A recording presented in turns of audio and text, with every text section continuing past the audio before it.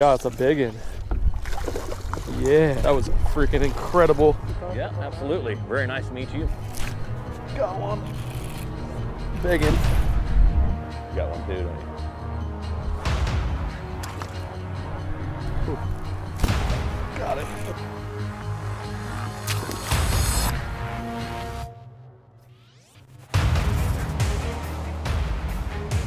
What is up, Maffers? Welcome back to another very exciting video. I am super jacked for today because we have come to a lake where myself and Coleslaw, the camera guy, and Huxley, the fishing pooch, came last week, and we absolutely wrecked him. And I showed you guys a new product that I was using on my jerkbait, on my 6 cents per vote jerkbait. I took a sticker that looked like a crappie because we saw all these crappies schooled up out here and the bass are eating them and stuff. I took a sticker and you put it on the bait. It's made to fit that exact bait. And I was watching them on my Panoptics, the fish come up and inspect the lure and engulf it, and not little ones, big ones. The reason I'm excited for today is we actually got the owner of that company called Crappie on the boat with us. We got Chancy Walters, and he's out doing some fishing with us today. Your home lake too. That's right. The last time I seen you was here. I ran you down to give you your rod sock, blew out of the boat. It's a funny story. It was. How many years ago was that? Probably 3 or 4, right? Yeah, definitely. Crazy. That was the funny thing about that tournament. I remember the next day, I watched a guy sit out on one spot the whole day, throwing a crankbait, and it was this guy, and he just happened to win the tournament as well. I grew up on this lake, so I'm out here all the time. I get to find little nicks and crannies, but like you said, man, little lakes like this, it's tough to, get away in your own spot. I mean, there's only so many spots out here, so. Water's 42 degrees, so we're gonna be doing probably a lot more pre-spawn fishing, jerkbait, jigs, stuff like that. Hopefully they're loaded up today, and I think it's gonna be exciting. We'll talk to Chancy a little bit more about some crank wraps, and we got a couple different colors and stuff to try out and use today, but get started fishing. All right, all right. Oh, it's nice, man. We fished yesterday and it sucked. So cold and misty and rainy and wind was blowing. I couldn't catch a damn fish. I got some of these here for you. I think you'll like these. So these are ones that got messed up, but you can lay your spinnerbait blades on them. Ooh, I love that, man. Them on a spinnerbait, don't be fooled. Hell yeah, man.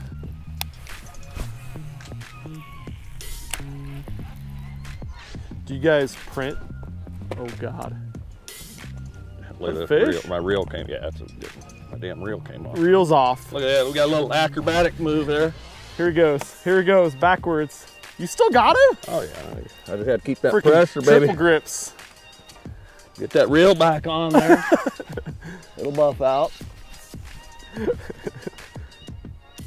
Good solid fish. Yeah, I was gonna say, that's probably a solid one if he's just chilling there with it in his mouth.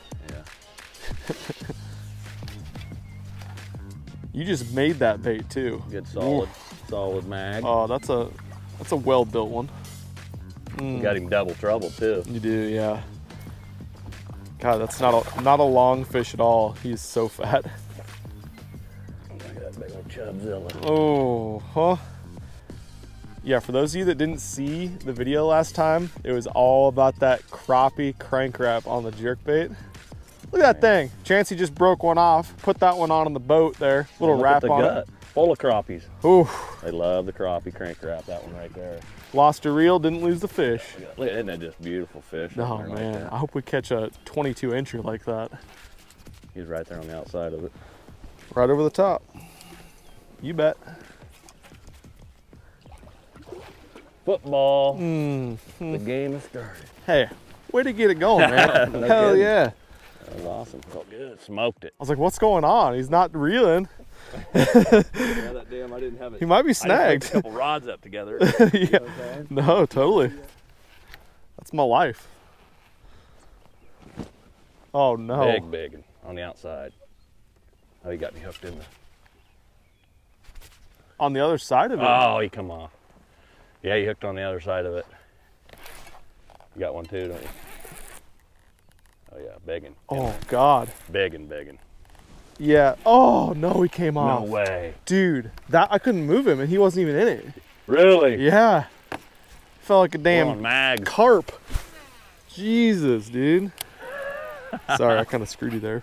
No, you're fine. I didn't think it was a fish. I thought it was in a brush. I didn't either on mine. I'm like, oh my God. I could just feel him just. Yeah, that's what I was doing. He wasn't even behind anything though. They're gonna be in here. Good God. I just didn't get a good hook in him. He came up and... It's so funny, I came back and went like that. I had like, he was pulling the rod and I had to like, did this awkward deal. That's what I just did. Got me all cocked there and...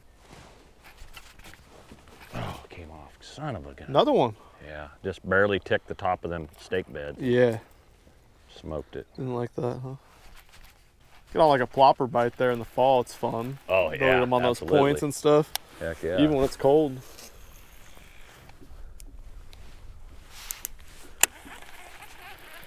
That should be a fish. Or there's one. That also could be a fish. A lot more crappie right here than there was 20 feet ago. This guy. Turbo. Uh-huh. It's a twin.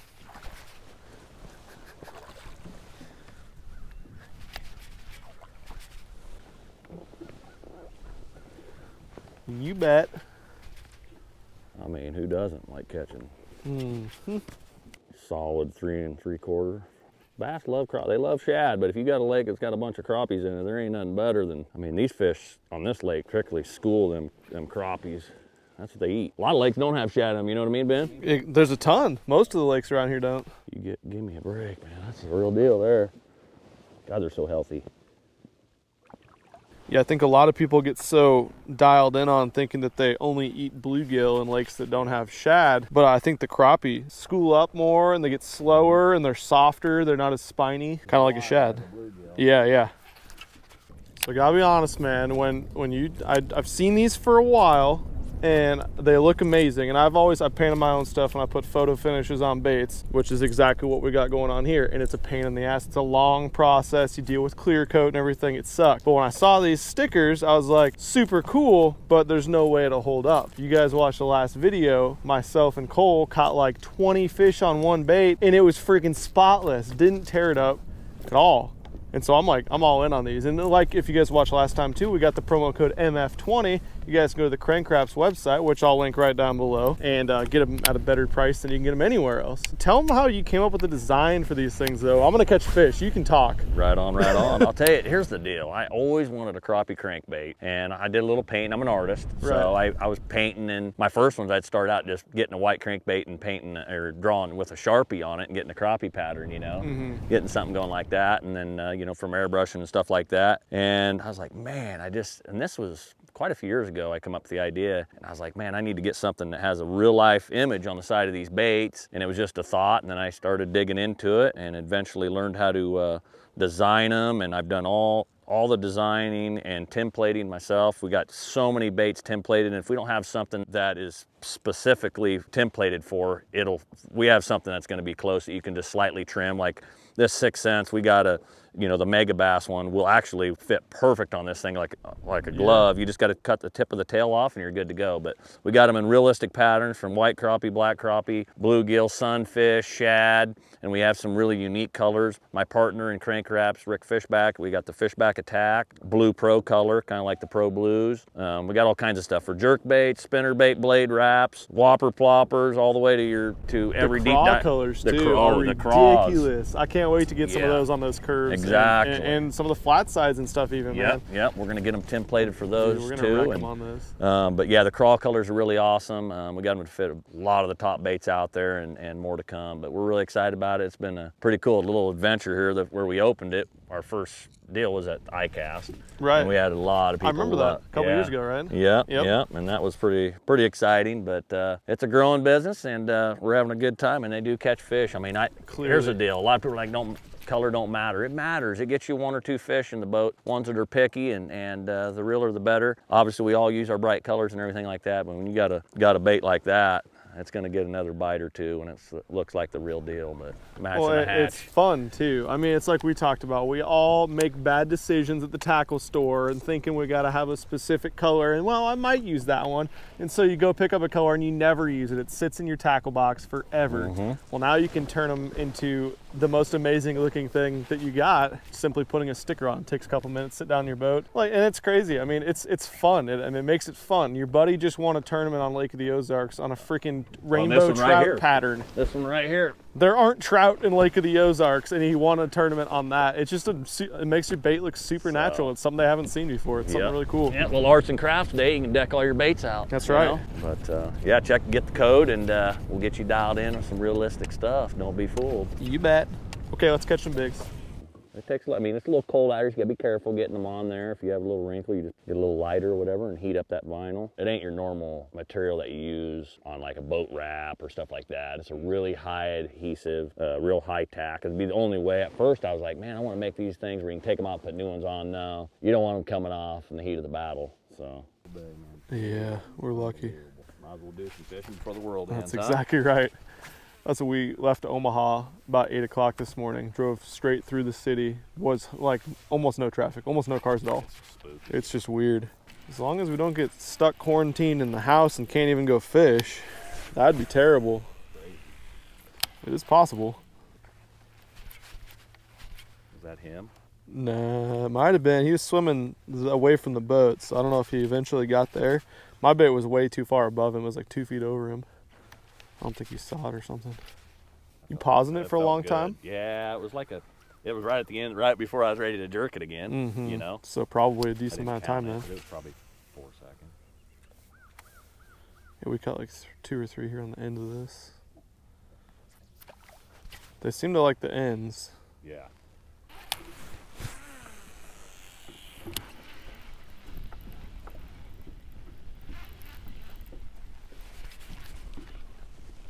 A fish? That would be a fish. Good one too. They're all good ones. I barely tapped that brush. I thought I was hung up, and then one hook on One hook. He's trying. You got the different color on now. The fish back.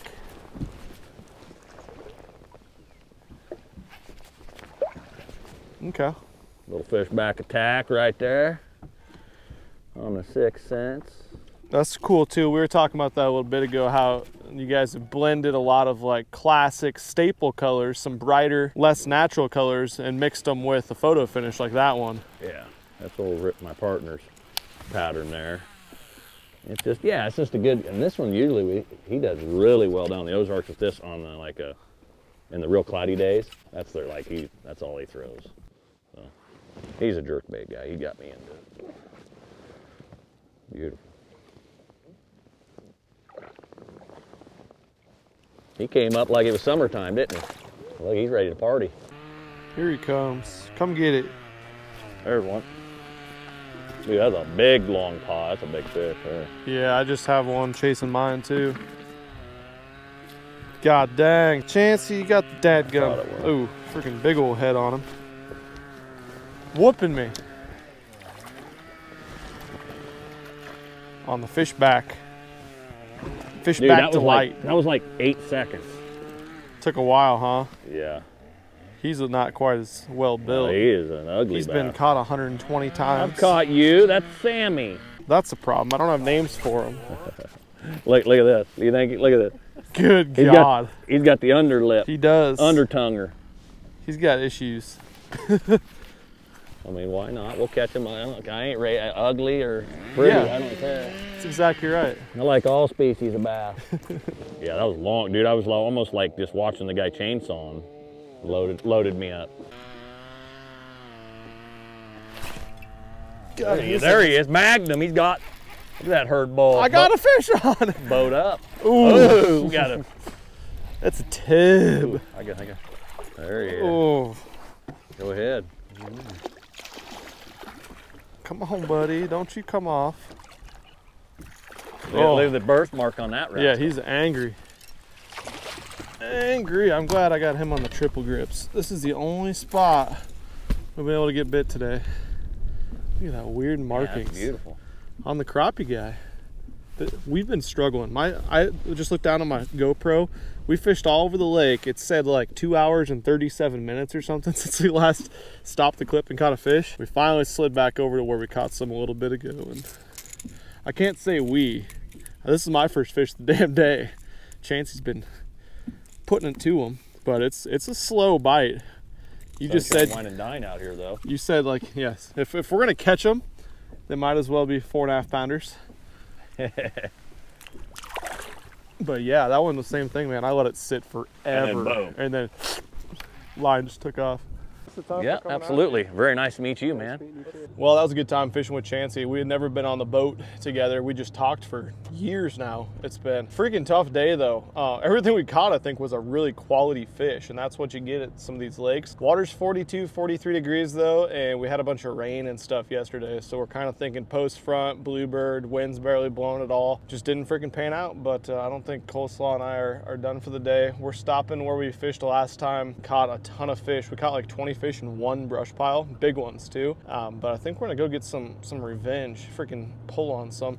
Good thing is we don't have to worry about too many people being out. Absolutely crazy right now with the stuff going on with the virus and everything. We drove through Omaha this morning. We left at rush hour and there was like zero traffic, no one out there. So hopefully all you MFers are staying safe. I don't know about quarantined. I would strongly encourage you to get out and actually spend some time in the water right now because there are good fish to be caught. Hopefully we'll be able to go catch some here at the next lake because that kind of sucked. Oh, hey guys, lake number 2. We made it here. I guess we're gonna fish the spot where we caught like 1 million of them on the same cast over and over. Okay, that sounds like a good plan. I'm gonna start off like I did last time, throwing the old prawn on the unpegged Texas rig, but I really want to get up. There's some shallower piles here, and I was throwing this kind at the end of the last lake. I got this swim bait with the crappie crank wrap, and once again, check this out. We got crappies galore everywhere. See, there's a massive school of crappie. Of course, we're not trying to catch crappie. We could. We want to catch what's eating the craps, right, Cole? I was trying to remember. We do want to catch bass, big bass, right? Okay, big bass it is.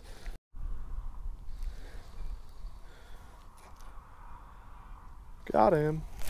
Ooh. First flip in. Had one kerplow it. Let's do that again. It could be good again, Coleslaw. That'd be amazing if it is. Yeah. If it's even a small fraction. Whew. Got him. Okay. Got him. Big in. Second flip in there? Second flip. Big in. Big in. Big in. I got him, Cole. Okay. Coming over here. Ah! Wow. Damn. That's a way to start it off. Okay, I guess we'll come fish this lake. I'm going to finish my cast and then I'll grab the big camera. Look at that thing. Freaking, I don't know. Because we could double up. I don't know. We could double up, Cole. We got guys in the way. It's probably 4.5 to 5. Everyone watching this is probably, no, you don't know what you're talking about. It's a 2-pounder. What are you That's talking a about? 1.5 here in Nova Scotia, where I'm from. Nova Scotia. For those curious, though. So he's about another, what, 2 inches past the 18. It's a 20-inch fish. Well, again, 4.5, 5-pounder. It's got shoulders and bellies. And that was the first, no, that was the second flip. First flip in, I pulled it over, dong, and he didn't have it. Second flip. Let's see if we can do this again like we did last time. Off the edge, perfect. Yeah, those are, I mean, these for sure, bass, are just like spinning around us. That could be a problem. Did you lose him? Yeah. My bad. Slip. Slaw was using the old catfishing rod. Was not too friendly. Ooh. God. Oh. Damn it. Gotta love the hook sets though. Yeah, it was a fish. Smoked it. Well, it does appear that Mama is home.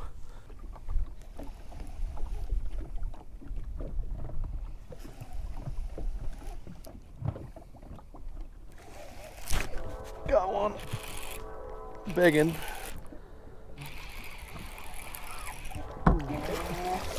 What is this? He was fighting super weird. First throw down there with the magic tube. Dude, he like, I think he was in a brush pile or something. He's out of his mind. The tube, huh? The magic tube, okay. They are tough today. freaking pulled up to that spot and they were chewing, and I freaking bowed up into one, got them pinned against the brush pile and ended up having to break off. But as what happens when you're fishing offshore a lot in these brush piles and the fish are loaded in them, if you get snagged or you snag a fish in one of them and have to break off and stuff and cause that big commotion, they can peace out a lot of times and stop biting. They were still there, they just didn't want to bite anymore. So we moved over to another brush pile. They were being kind of finicky, so I put the magic tube on. Instant feedback, so who knows? Maybe they want all see-through today. Hey, Ro.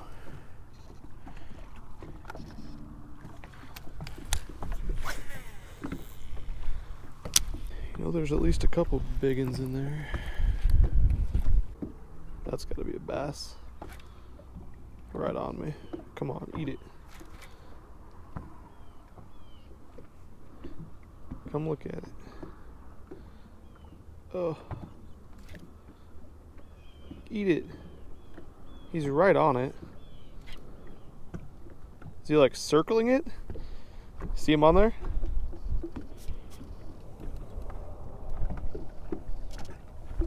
It's my bait, and that's the... That might be crappie, but there was one that looked big. Ooh, here comes this guy. That's definitely not a crappie down there. Problem is I'm under the damn boat. Oh, here he comes.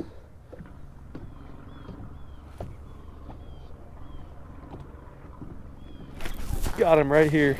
Right at the boat, dude. Yeah, he freaking followed it forever. Oh my god, it's a big one. Yeah. Hell yeah, that was a freaking incredible little sequence of events right there. Not a crazy big one, but freaking close to 4-pounder. Oh, Mr. Red Lips.